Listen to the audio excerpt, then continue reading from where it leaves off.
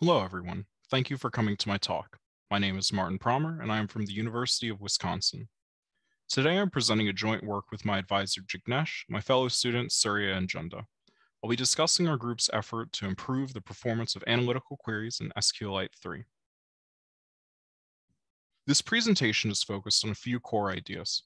First, we will introduce SQLite3 by talking about some of the reasons why it's the most deployed database solution in the world. However, we will also talk about some of its shortcomings, especially in the context of edge computing. We emphasize that when we use the term edge computing, we also include compute performed on mobile devices. Given these strengths and weaknesses, we pose the question of if we can improve the performance of SQLite to meet modern data processing needs. The answer to this question is a resounding yes. Over the course of this presentation, we will demonstrate how we achieved a speedup of 500 to 1,000 times for analytical query performance while not losing any performance in transactional workloads. When we describe SQLite as ubiquitous, we mean that in the fullest sense of the word. Given how SQLite is the lightweight database of choice for thousands of applications, including some of the most popular smartphone operating systems and web browsers, it is difficult to find applications that have not considered utilizing SQLite in some shape or form. It is estimated that there are over 1 trillion SQLite databases in active use, a usage statistic that few pieces of software can say they have achieved. However, the monumental rise of edge computing has posed a difficult challenge for SQLite. There is a growing need for high-performance data analytics on edge devices, and currently SQLite does not perform well on analytic workloads. In some cases, this can be a critical shortcoming, as an application may require that the data be analyzed at the edge. Thus, we are highly motivated to investigate the possibility of adapting SQLite to better service analytics-focused queries. Currently, the status quo for heavily analytic workloads and edge computing tasks is largely to move data offsite for analytics processing. This just isn't feasible for some workloads and datasets. We want to push analytic processing to the edge while continuing to benefit from the transactional query performance that we have today in SQLite. Before we can discuss our approach, we describe the underlying architecture of SQLite3 as our solution has to work in this framework. SQLite3 is simple in its conception. Many of the traditional query processing steps are grouped together as the SQL command processor, which receives queries from some interface and generates an SQLite3 parse tree. This parse tree is passed to the virtual machine unit, which both optimizes and translates the query into virtual database engine instructions. These instructions then interact with the storage interface to execute queries. Over the course of this research, we attempted a number of different approaches. Not only did these first attempts influence our final approach, but they also showcase many of the obstacles and challenges when working with the SQLite3 codebase. Our first investigation was to see if we could implement a storage solution that is significantly more suitable for analytics query processing. SQLite's B-tree storage structure is very well suited for transactional workloads, but suffers from severe performance issues during analytics operations. While SQLite does provide a virtual table interface and other access points, these are clearly designed to be used with the existing set of optimizations that the virtual machine performs. There wasn't a clean method, at least one that we could find, to allow us to simply augment the storage layer to get a higher performance for the heavyweight analytic primitives, including scans and joins. One next approach was to swim upstream in the control flow to explore what we could do if we tapped right into SQLite3 parse tree. The parse tree translates into instructions in the VDB module. These instructions are called instructions for a reason, as each line in the VDB output contains an opcode and a number of operands. This mechanism allows for SQLite3 to be easily implemented on any required architecture, as implementing the VDB instructions effectively implements SQLite3. Unfortunately, the VDB is quite low level and is tightly coupled with the B-tree APIs in the storage layer. At a very high level, query plans largely translate into loops over a B-tree access layer. We considered completely ripping out the VDB and writing a new virtual layer that has support for constructs like vectorization up front, but that would effectively amount to rewriting pretty much the whole system. To address these challenges, we implemented an acceleration path for analytical queries in SQLite3. The usage of an optional acceleration path preserves the existing transactional query processing behavior of SQLite3, as non-analytical queries do not take the acceleration path. Queries that do take the acceleration path benefit from a number of state-of-the-art optimizations at each step of the analytical query processing pipeline. We note that this approach requires that we make an extra copy of the data in the deployments that we need faster analytic processing. In this work, we allow for this overhead and are exploring ways to mitigate this overhead in future work. First, we utilize a secondary copy of the data that is always resident in memory. This is accomplished via Apache Arrow, which provides a number of primitives that can be used to build a column or storage layer in our acceleration path, allowing for significantly faster record retrieval. Further, by structuring records in a column or format, we naturally align our storage layer with the queries that will be accelerated by SQLite3 Hustle Edition. In addition, Apache Arrow provides a number of high-performance compute kernels to better interact with the underlying column store. These compute kernels are already geared towards vectorization and single instruction multiple data use cases, and thus provide a high-performance starting point to implementing our own database operators on.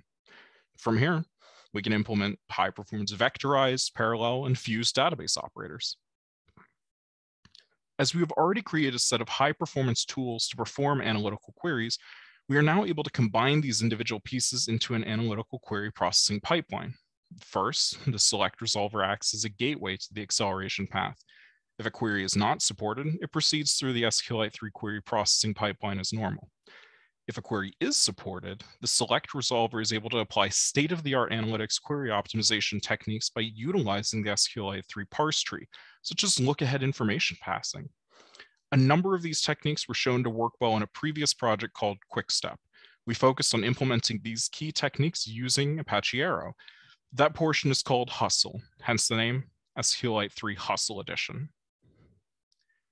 The acceleration path also includes a memlog unit that records mutations from non-accelerated transactional queries. This ensures consistency between the original SQLite3 database and our in-memory copy. We support multiple operational modes for the memlog, which change both if and when updates are applied to the in-memory database. For example, the lazy mode will only perform the update if a read requires the to-be mutated records. Thus, while the memlog has been linked to SQLite3 query processing pipeline, it is only needed when a mutation to the SQLite3 database is detected. This allows for a lightweight integration with the original query processing pipeline, avoiding imposing significant overhead costs to the existing transactional workloads. To measure the performance of SQLite3 Hustle Edition on analytic workloads, we use SSB at scale factor 10. We also evaluate the performance of existing transactional workloads using the TATP benchmark, configured with 2 million subscribers. Experiments are performed on a 2-socket Xeon 4114 processor provisioned by the Cloud Lab service. We admit that this is somewhat of a heavyweight processing platform for today's edge devices, but likely not for edge devices in the near future. First, we discuss SQLite3 HE's analytical query processing performance. The brown bar here is SQLite3's performance for each of the SSB queries. The different green bars correspond to the performance of SQLite3 HE with different thread counts. Note that we are able to fit the entire workload into our in-memory copy of the data. Our analytical query processing results are striking, with a 500 to 1,000 times performance gain depending on the query when compared to naive SQLite3. The acceleration path is able to leverage the current state-of-the-art in analytical query processing techniques to generate orders of magnitude of performance improvements. These performance benefits come from a variety of factors, including the use of in-memory column store, query optimization, vectorized compute, and the use of thread-level parallelism. Essentially, many of these techniques were implemented in the earlier QuickStep system. The HustleDB engine is a re-implementation of them that utilizes Apache Arrow primitives. Next, we evaluate the performance of the TATP benchmark. Each of the lines represents the transactional query throughput as the number of concurrent workers is varied. Note that SQLite3 is the red line, while blue, green, and yellow are the SQLite3 HE, configured with different memlog mutation processing modes. While our performance is heavily bottlenecked by the constant presence of writes, The combination of accelerating reads and a lightweight mutation propagation system allow for a slight performance improvement depending on the workload. More generally, there is no significant performance degradation, even with the presence of the acceleration path, allowing for SQLite3 Hustle Edition to be used as a drop-in replacement for SQLite3. While there are minor differences between the memlog mutation propagation modes, we do not have compelling evidence to define any one of these as a standout choice. This is to be somewhat expected, as the optimal choice for mutation propagation is highly dependent on the peculiarities of the underlying dataset. In future experiments, we hope to evaluate a larger breadth of transactional workloads, such as highly skewed data. Overall, we achieve a significantly improved analytical query performance without degrading the transactional query performance, though at the cost of making an extra copy of the data. In conclusion, we have presented SQLite3 Hustle Edition. The system achieved magnitudes of performance improvement for the analytical queries we specifically wanted to accelerate, while incurring no transactional query performance degradation in existing workloads. Essentially, we have an analytic query engine that sits next to the existing SQLite3 transactional engine.